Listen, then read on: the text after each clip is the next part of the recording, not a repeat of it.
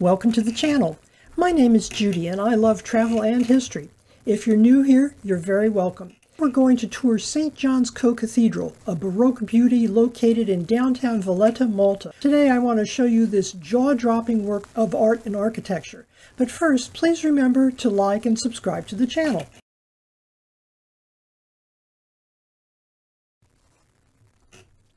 This is Fra Bernard, painted by Matteo Preti, one of Malta's greatest artists. Bernard, shown here in his costume as a physician, was the founder of the Hospitaller Order of St. John of Jerusalem, Rhodes, and Malta, to use their full name, but commonly known as the Knights of Malta. In this post, I'll just refer to them as the Knights. They are a Roman Catholic religious order originally established to provide aid and medical assistance to the Crusaders in the Middle East.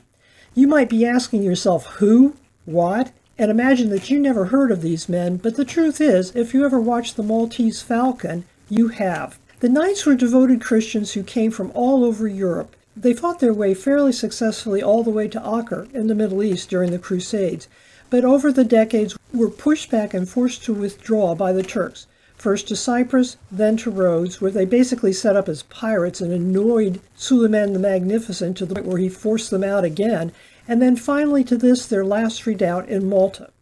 Malta was an uninviting and rather inhospitable rock, but it was what they had. They settled across the Grand Harbor from today's Valletta in Burgu and set about fortifying the islands.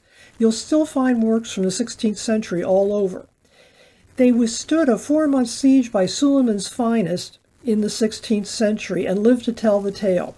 After the siege, they decided to fortify the area we now know as Valletta. One of the biggest things they did was to build St. John's Co Cathedral here, originally a church for the Knights. The interior of the church is considered to be one of the finest examples of Baroque architecture in Europe. Although the outside of the cathedral appears rather plain, except perhaps for the twin towers, one of which has 3 clocks on it, and unassuming, the interior is another matter altogether. Once inside, I gawked, and my eyes drifted upward from the floor, which I didn't even notice at first, along the columns and walls, and all the way to the huge barrel-vaulted ceiling you see over the nave and in this photograph. Below the ceiling is another impressive feature of the church. Hundreds of marble tombstones, which we'll see in a few minutes, the final resting place of many important knights of the Order of St. John. You'll recall this Baroque interior owes its existence and design to a Calabrian artist named Matteo Preti. Preti not only designed and coordinated the redecoration, he did a great deal of the work, including the frescoed ceiling himself. Notice that every part of the interior is literally covered with gilt, paint, and frescoes. When you look at that ceiling from floor level, the figures appear to be statues, but are in fact trompe-l'oeil, painted to look to the viewer like three-dimensional figures. Although Matteo Preti was responsible for the design and much of the interior decoration, including the frescoes on the ceiling, he was by no means the only artist contributing to the splendor of the cathedral. The cathedral also possesses 2 paintings by Caravaggio. This bad-tempered, bad-acting Italian was born in 1571 as Michelangelo Merisi in a village outside Milan called Caravaggio, which is how he got his name. His paintings combine a realistic observation of the human state, both physical and emotional, using something called chiaroscuro, a style with a dramatic use of light and darkness. Perhaps the Knights felt some kind of mystic kinship to Caravaggio. The order was quite violent and military. Caravaggio trained in Milan before moving to Rome. He developed a reputation as an artist, but also as a violent person. In fact, a street fight in Rome led to a death sentence for murder and forced him to escape the country. He arrived in Malta in 1607, where he became a Knight of the Order. He only stayed for 2 years, after which he had to flee Malta as well, this time to Sicily. He died a few years later under uncertain circumstances. Caravaggio's beheading of St. John the Baptist is the most famous work in the church, and is considered Caravaggio's masterpiece, the largest canvas he ever painted, and the only painting he ever actually signed. This is Caravaggio's St. Jerome sitting and writing, and was completed in either 1607 or 1608. As I mentioned, he didn't stay in Malta very long. There's an earlier version of this in the Borghese Gallery in Rome. The painting was commissioned by one of the Knights of the Order, a man named Ippolito Malaspina. Malaspina wasn't present for most of the Great Siege. He arrived as part of a small relief force toward the end of the battle, but he did witness part of it. He was related to and knew some of the men who had sheltered Caravaggio while he was still in Italy and on the run for that murder charge. The best guess is that Malaspina wanted to emphasize the more charitable aspects of the order, with himself at the helm, and that this painting of St. Jerome, who wasn't a fighter but rather a scholar and a translator of the Bible, used himself as a model. This is the main altar of the Co-Cathedral. Apparently, Matteo Preti was really overloaded with all of the rest of his work, or perhaps he wasn't even a sculptor. So the work on the main altar was farmed out to Melchior Caffa, a local boy born across the bay in Burgu, who had studied and worked in Rome and was already famous by the time he got the commission. Caffa's plan was for a large bronze sculpture group showing the baptism of Christ. He was hard at work on it when part of the foundry collapsed on top of him in September 1667 and killed him. 4 decades later, Caffa's only pupil, Giuseppe Mazzuoli, abandoned the idea of the cast metal piece and finished a marble group called the Baptism of Christ, which you see here. It is eye-catching to say the least. The knights were composed of 8 orders or langs, and each lang had its own chapel, dedicated to a specific saint. We can't visit them all today, but we'll sample several to give you an idea of the lavish, rich, over-the-top decorations. The Lang of Auvergne is dedicated to Saint Sebastian, an early Christian martyr. The saint's martyrdom is depicted in the altarpiece, now attributed to Silvestro Cerio, a painter who had settled in Malta in the 1620s, although there's some dispute about the authorship. Saint Sebastian is seen, as most commonly depicted in art and literature, at least in the Catholic world, tied to a post or a tree and shot with various arrows that pierced his body. The walls here are carved stone and gilt in 24-karat gold leaf. The 2 twisted columns you see on either side of the altar became fashionable after Bernini's Baldaccio in the Vatican and were added later. The chapel to the Lang of Aragon is dedicated to St. George. The altarpiece shown here by Matteo Preti shows us St. George on horseback and is considered one of his masterpieces, although there are many others. In addition to altars, each of the chapels also houses graves and memorials, and this one is particularly rich in that regard, housing the earthly remains of 4 Grand Masters: Martin de Redon, who died in 1660, Raphael Cotenay, who died in 1663, Nicholas Cotenay, who died in 1680, and Ramon Perelios y Rocafull, who died in 1720. I had to do some digging on this one because there were 2 Cotenays who were Grand Masters of the Knights. This is the Cotenay Funerary Monument. Many of the knights are memorialized in the floor, but some of the Grand Masters have funerary monuments in the various chapels.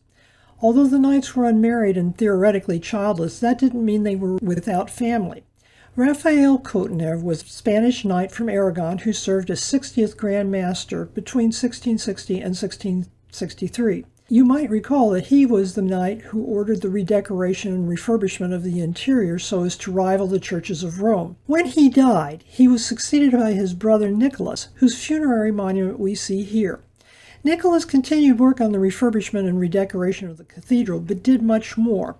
In the front of the minds of the knights in these days was always the worry that somehow the Turks would come back to finish them off. Nicholas Cotenay improved the fortifications of Malta. He funded the construction of something called the Cotenaire Lines, which were named in his honor. This basically was a huge fortress that could accommodate up to 40,000 people across the harbor in what is sometimes called the 3 cities. Cotenay's reign also saw the construction of Fort Ricasoli and various modifications of Floriana lines. No one of his actions explains the beauty of this monument, but he truly does deserve to be remembered. The Chapel of Castile, Leon, and Portugal is dedicated to St. James the Less. Matteo Preti shows us St. James, who St. Jerome concluded was a brother of Jesus. St. James was one of the first witnesses of the resurrection and received a special appearance from Jesus before he ascended to heaven.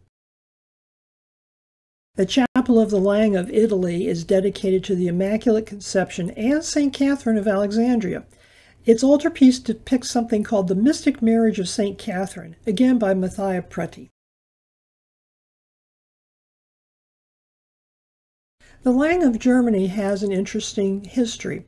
It was originally assigned to the Lang of England, but the chapel was later reassigned to Germany after the English Reformation. I suppose when the English expunged the existence and memory of the Catholic Church in their lands, the Catholic order had no hesitation about expunging the existence of the English members of the order. It is dedicated to the Epiphany of Christ, and on the altarpiece you can see the Adoration of the Magi by Maltese painter Stefano Erardi. The image on the right shows a double-headed eagle, the emblem of the German Lang, carved on the walls as well as various coats of arms in the chapel. This is the only chapel that has no funerary monuments dedicated to Grand Masters. The reason is that there was only one German Grand Master of the order, Ferdinand von Homspeck, and his reign only lasted for 1 year prior to the expulsion of the order from Malta by Napoleon. The chapel was damaged during World War II, but carefully restored after the war. One of the first things you see when you come into the cathedral is the pavement. It's composed of tombstones of some 400 knights, made up of inlaid marble and dating back to the early 17th century. They cover the cathedral floor from the nave, the chapels, and even the oratory. Each one of these tombs is a commemoration of a specific knight of the order. The more important ones were placed closer to the front of the church. They're richly decorated with inlaid marble and have the coat of arms of the knight buried below, as well as images relevant to that knight, often telling a story of triumph in battle. Here's a different tombstone. Although they bear some commonalities, each is quite individual.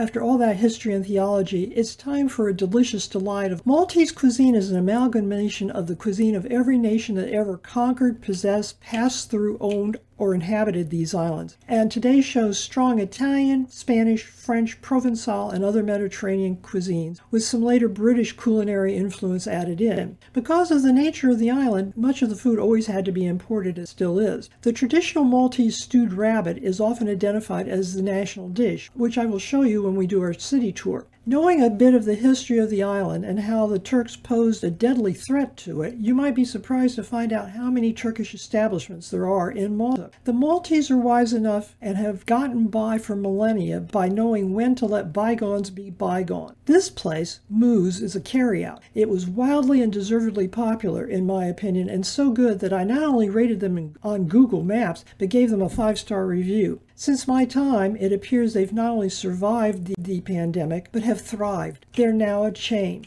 Thank you for visiting the cathedral today, and for joining me for carry-out Turkish kebabs. If you think this content is interesting or useful, please like, share, and subscribe. This will help the channel grow. Travel content often involves a lot of history, and history can be really word-heavy, heavy enough that the details often don't make it into a video blog. If you care to dig deeper, you can visit my regular blog on WordPress, where you'll find deep dives, travel tips, reviews, warnings, and the nuts and bolts on how to travel safely and conveniently. If you'd like to keep up with my posts, you can follow me on Twitter. The addresses are on your screen.